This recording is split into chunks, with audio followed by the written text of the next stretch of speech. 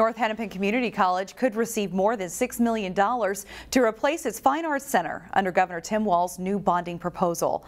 The $447 million bonding proposal aims to invest in higher education facilities and assets across the state. It's the third of 4 packages included in the governor's Jobs and Projects plan. North Hennepin would use the funds to build an 83,000 square foot performing arts facility next to the Brooklyn Park Library. The new facility would also be used by the community. When you look at our facility, the Fine Arts facility, it's one of those buildings. It's 60 years old, nearly 60 years old, and it has a number of things that just need to be addressed.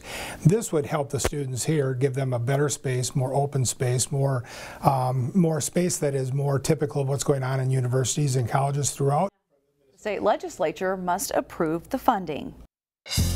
Find more local news stories at ccxmedia.org and follow us on social media.